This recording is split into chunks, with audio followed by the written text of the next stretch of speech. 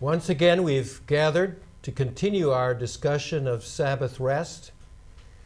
And this time, we come together for session 7, Sabbath, a time to release. I want to tell a story. It is a true story. And like most stories, it begins with words like, long, long ago, far, far away. There was a man named Nils. Now, Nils was a nobleman in this fine country where he lived. He had much land, many servants, and he really didn't have to work for a living. The land was passed on to him from his ancestors, and he had a nice wife and several sons. The oldest son was known by the name of Victor. Victor had the privilege of being the one who would inherit this land as the firstborn child. And he enjoyed his father's place of living, the land. He made use of the land, going on little trips. He'd fish in the ponds.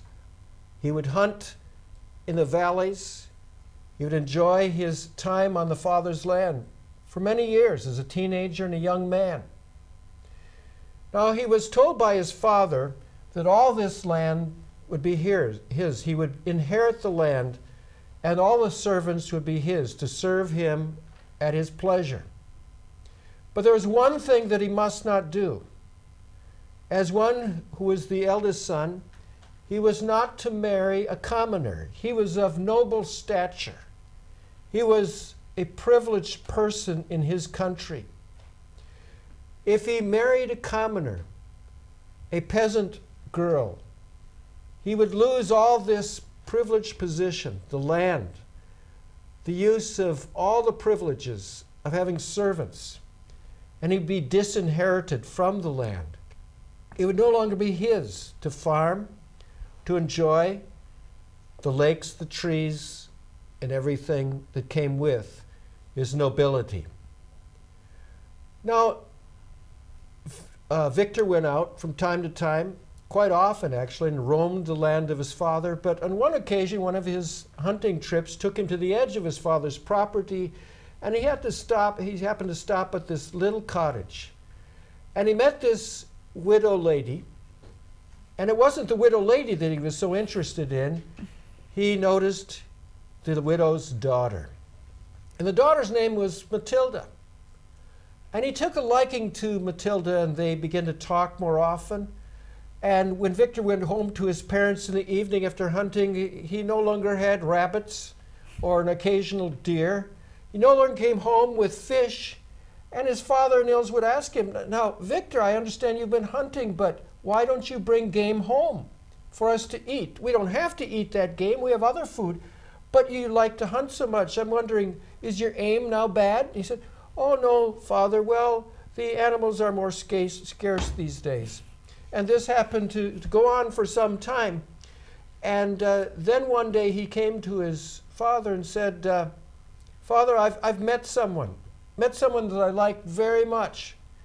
And he said, oh, well, that's interesting.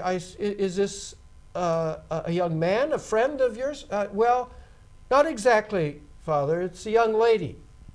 Oh, well, what's her name? I'm sure she's of noble class. Is that correct? Well, not exactly, Father. Her name is Matilda. Matilda. I don't remember any Matilda of noble stature. We don't know this Matilda. Where does she live? Well, down yonder, over the hill and in the valley, and there's a cottage there. A cottage? Victor, is she a commoner, a peasant girl? Well, Victor said, yes, she is. I've warned you, you better break off this relationship, Victor, because if you marry a commoner, you will be disinherited from all the privileges being of noble stature. This land, this property will no longer be yours to enjoy. So keep that in mind. Well, as time went on, Victor's love of property became less and less, and his love of Matilda became greater. And they saw each other more and more. And what became a friendship has now become a love story, a relationship with one another. And it's sort of like a movie. A movie, perhaps you've heard of this movie, Pride and Prejudice, where a man of noble stature meets a young lady, and she's a commoner. And eventually, Victor comes to the point of having courage to say to his father, "Father, Matilda and I are in love, and we've decided to get married." "Married?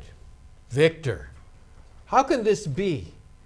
I told you that you would lose your nobility. You would no longer have the privileges of being on this land if you marry a commoner. You go ahead and make your decision. Just keep that in mind, Victor. I'll keep my word." Love was stronger than blood relationship in his life. And sure enough, Victor and Matilda had decided to get married. Now, the people I speak of, Victor and Matilda, are not as good looking as these people. They got married, and yes, Victor was disinherited from his land, so he left his homeland of Sweden. And he came to America, and they traveled inland into the country until they found a climate worse than one they left in Sweden. So they settled in Minnesota, a very cold place, like Kursk, Russia, even colder Moscow, maybe almost like Siberia. Well, not quite that cold. But anyway, that's what happened to them. And they began to work hard with their hands. I suppose that Victor probably didn't have calluses on his hand because he was a nobleman. But now he had to work hard in the fields and especially in the forest to log wood and so forth. And there we have a picture of Victor and Matilda. They're the ones on the left, if you're not sure. They're the ones on the left, Victor and Matilda. And Victor now had to work with horses. He had to train horses and work with them and log heavy timber out of the woods. And they had a life for themselves. And eventually they had their own children in Minnesota. They went from logging to farming, and they began to have their children. One of them was called Elmer. And Elmer worked very, very hard as well. He was a man who never retired himself. He worked hard, first logging, first with horses, and then he worked with trucks, old trucks, but big logs as you can see them, as he cleared much of the forest in central Minnesota and other places. And then he changed his line of work from working with wood to working with large slabs of stone, granite as they are, huge pieces of stone. He began to truck them out of the quarries. And he then had a son, and his son's name was Harold. And Harold worked hard as well. And this is a very significant picture of Harold and his wife. This is their second born child, and a very special time in my life. You can look at the license plate here, and maybe you can see a 51 there. That was me. That was me as an infant, and that was the year I was born, 1951. Yes, you can count up the years and figure out that I'm now an old man. I'm 60. But that's not the important part. The important part is that my father, during the time that this picture was taken, was very ill. Actually, he was recovering from rheumatic fever, a problem that he had that caused him to be in the hospital for some 15 weeks during the time in which I was born. He often told a story of how he was driving truck, and he got so tired day after day, week after week, driving in all conditions, that he became very ill, and he went into a restaurant, and he sat on the stool, and he almost fell over. He was so ill. From that point on, for several weeks, he was admitted into the hospital. And that happened when he was about 35 years of age. I had a similar experience when I was almost 30 years of age. I wasn't driving truck, or I wasn't doing that kind of heavy labor that he had to do, but I was pastoring a church, and we were planting a church, and church planting is extremely difficult, a very big challenge in any place of the world.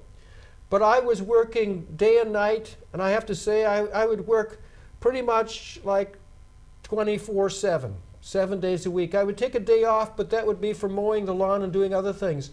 And there were certain problems in the church that made life very difficult for me, and I began to worry on top of it.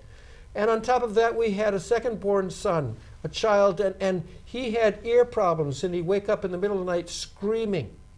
And between the problems that I was worrying about in the church and working many days of the week, and this child that wake up screaming, I wasn't sleeping well. And this went on for maybe 6 months or so.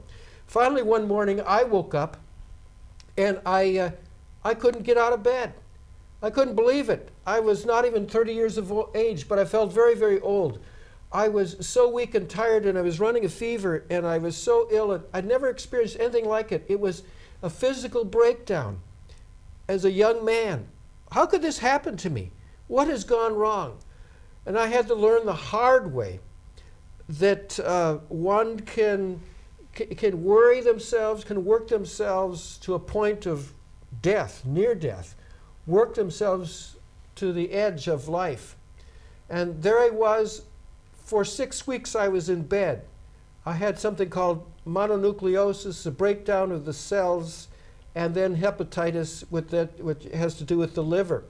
But it was basically because of fatigue, ignoring my body, ignoring the rest that I needed.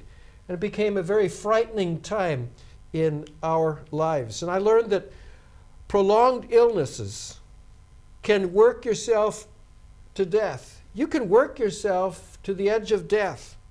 And as a young person, you think that you can just reach down deep within yourself and pull up some life reserves, some more energy.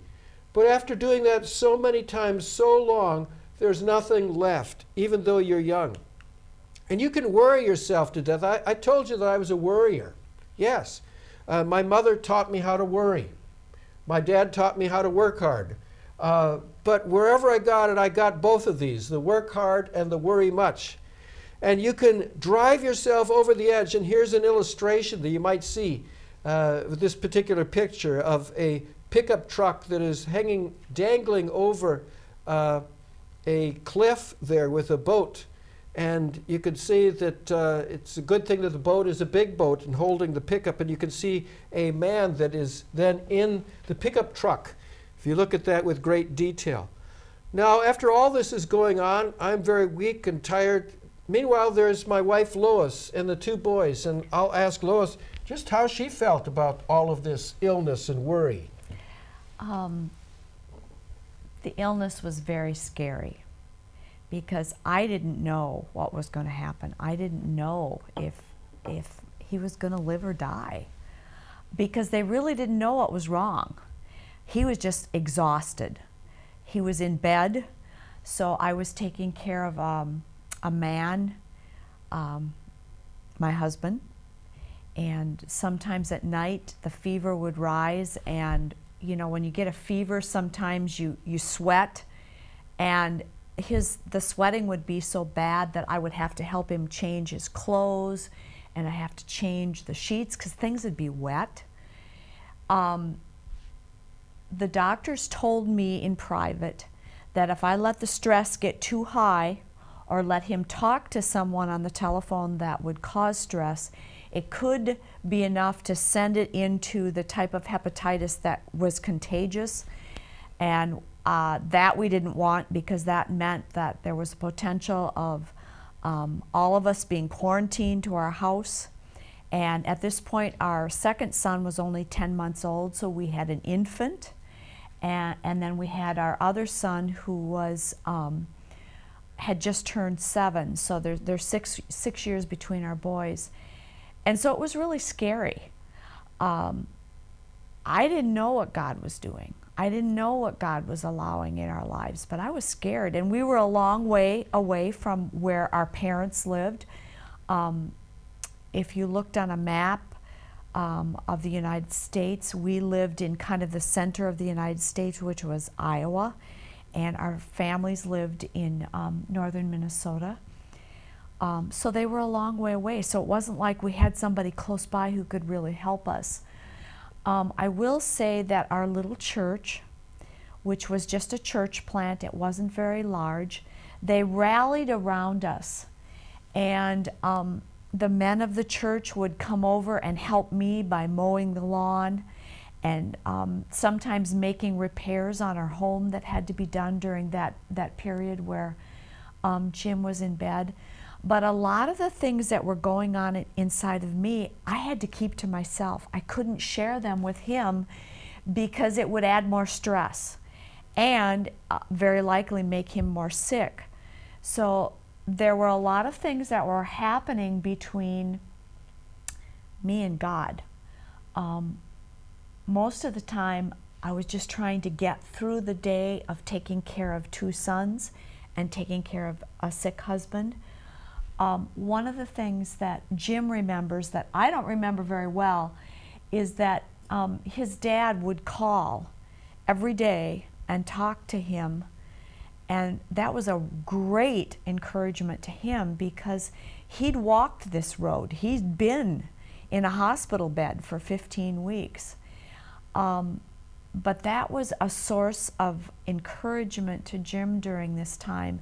There were so many conflicting things that were going on inside of me. What was I going to do if I lost my husband? Where was I going to go? How was I going to take care of my 2 sons and myself? I didn't know. I didn't know. So these are all the kinds of things that were going on inside of me as this illness is taking place inside of Jim's body. And I think I was really just living the way God wants us to, and that was day to day because I didn't know what the next day was going to bring. TVS Seminary is a great way to invest in the kingdom of God. Please consider making a donation to support this effective educational and outreach ministry today. We exist upon your gracious giving. Please donate to support TVS Project's continuation and growth. For more information, visit tvsseminary.com. And I should just let you know that these events happened before we had actually established a time of Sabbath rest. These were the early stages of learning, first of all, about the necessity of physical, emotional rest. We hadn't gotten to the deeper part of the spiritual rest of meeting with God in deep ways in solitary places. It was simply rest that our bodies needed, and I needed to stop worrying. So it became a real stepping stone to other lessons of rest. You have to take care of yourself.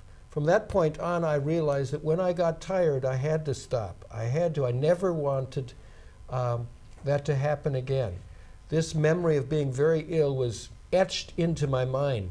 And so when I felt deep fatigue coming on because I'd worked long hours and many days, I stopped.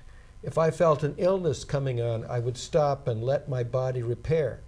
From that point on, I seldom have been ill, nothing serious, nothing long-term at all. So it was a wonderful lesson to learn fairly young in my life, before I was even 30. And to anyone out there who has abused themselves by working to such an extent, beware. Beware, you can work or worry yourself to death. Beware, and take this lesson from myself to yourself, lest you put your life in danger in a similar fashion. Let me tell you too that at this point, as a young pastor and pastor's wife, we knew that we had to do ministry differently, but we hadn't really learned the lesson yet. We knew it had to look different because if we continued on the course that we were on, one or both of us could be very sick. And we also knew that we weren't doing good things for our boys, that they were going to pay a price for our continued activity. And if that would lead to the death of one of us, that was not a good thing for our sons. So at this point, we knew we had to do life and ministry different, but we didn't know what that looked like. Sometime thereafter, I came across a rewriting of the Psalm, the 23rd Psalm.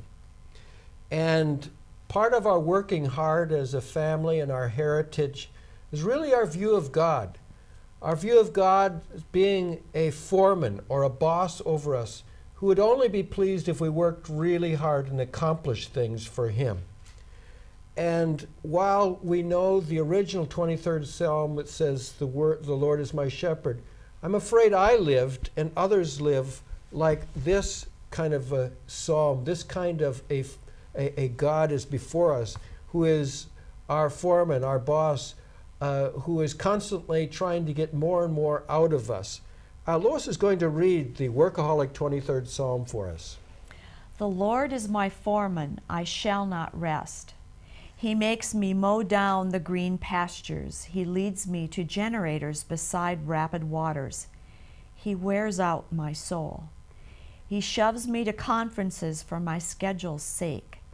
Even though I walk through the valley of relaxation, I fear no chance of rest. For my feelings of guilt, they haunt me. Thou dost prepare a work table before me in the presence of my comrades.